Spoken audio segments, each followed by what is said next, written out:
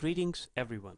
This tutorial is designed for students at Ted Rogers School of Management at Ryerson University to analyze data dealing with retail, consumption, and the like. The software we are using at the moment is SPSS, and following are the topics that we will be discussing today. How to create new variables, and in this tutorial we'll be showing you two examples. Number one is the example dealing with recoding, and the other one is to use compute to create a new variable. And then in recoding we'll show how one can recode one variable into itself, or in this particular example into a new variable. The use of multiple response sets, what are these and how can they be useful? Some basic graphing using Pareto charts, missing value analysis to show what happens if you have missing values in your data set and what can you learn from values that are actually missing in your data set.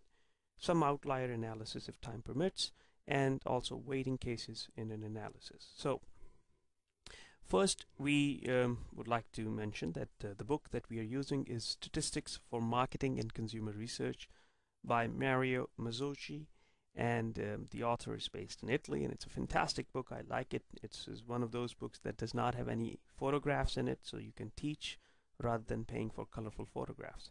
There are data that we are using from the author, and the data are available at the link that you see on the website. So please click on this link to download the SPSS data files that we will be using for this assignment. Missing value analysis. Often respondents do not answer questions about, when we ask for sensitive matters. For instance, income, how much do you earn? We really don't want to disclose, right? That's something special, unique about human behavior, that we will disclose all idiotic things that you would like to disclose, but when it comes to income or age or weight, we certainly are not willing to disclose. We don't even tell height, disclose height, but it's difficult to hide that. Anyhow, so what happens is that if you ask a question and people do not answer it, or if there are missing values, sometimes it may result in systematic biases.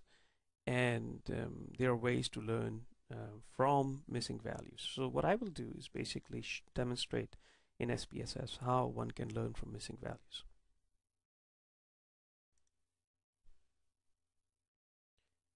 We are looking at the other data set, which is the EFS data set. I've retained only a handful of numbers, variables, the case ID, the weighting variable that I will explain later, and this question about the class of household reference person and total consumption expenditure, right? Okay, so let's look at this household reference person and what are the values. The way the variable has been coded is basically it has coded it as 0 if this information wasn't recorded, okay? And then the other values are, for instance, large employer, and higher managerial positions, we've coded it as 1. If it was a higher professional, whatever that means, 2. Lower managerial and professionals, 3. Intermediate as 4. Small employers and own account workers, 5. Lower supervisory and technical staff as 6. Semi-routine as 7. Routine jobs as 8. Never worked and long-term unemployed, 9. And 10 as students, right? And 11 is occupation not stated, and 12 is not classifiable for other reasons. Now, first of all, there are 12 categories, actually 13 if you include 0, and those categories are demonstrating one thing. Number 1, 0 stands for not recorded. This probably is an error on part of the surveyor, forgot to ask or forgot to list, and the other categories are listed from 1 to 12 in no particular order. So it's a categorical variable, not an ordinal variable. That is, 1 is not greater than 2 and 2 is not necessarily greater than 11. And the two missing values are occupation not stated. So the people ask, what is your occupation? And the person said, I don't want to tell you. If the person said something, well, I am something, and well, is there self-employed here? I think I saw self-employed. Intermediate small employers, maybe routine, never worked in law. Well, I don't see self-employed, but let's say if the person is self-employed and you cannot categorize them as it has been stated above. Anyhow, so this is how the data are, and then in SPSS,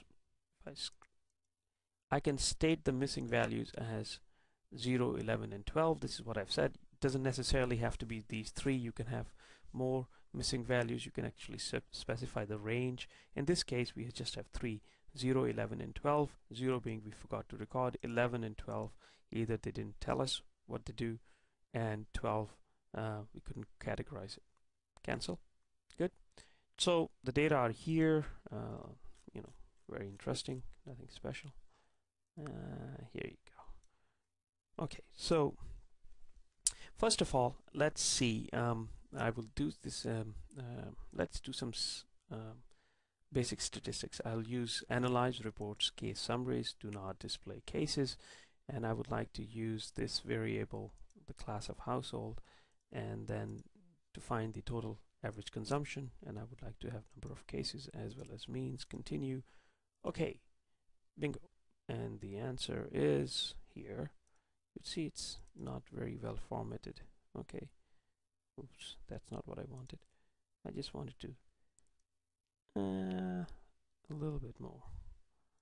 Here we go. Now it's a little better, right? Okay, so you look at the data set. There are 327 observations. 65% are included. 173 are excluded. Why? Because we don't have information on them, so they're missing. So anytime SPSS saw either 0, 11, or 12, it excluded those, right? So there are about 173 observations that are not included. And for those for which we do not have missing value information, we have this table here. So 327, 327. And you could see that the large employers and higher managerials are spending 655, higher professional 640.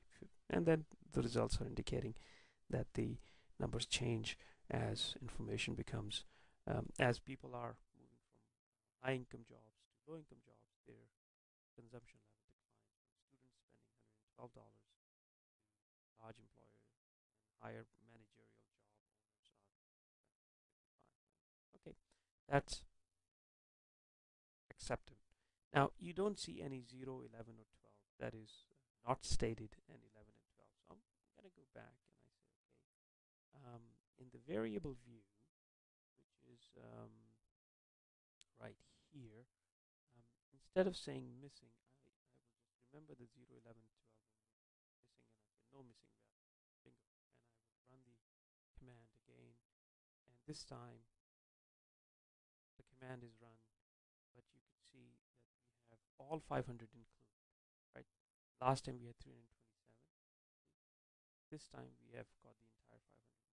Okay, so what did we know? Oh, very interesting. We get a different number. First of all, occupation not stated. 4 people did not state their occupation, and their average consumption was $518 or pounds.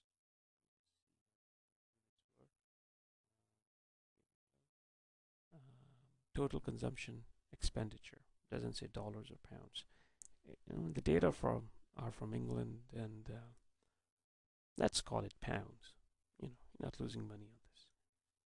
Okay, so and those who did not state their occupation are spending decent amount of money only after these 2 categories, but a large number of people whose jobs could not be categorized, and that's 169 people, their average spending was 236 pounds on weekly or monthly consumption, whatever that is, which shows that there is some interesting phenomena happening here.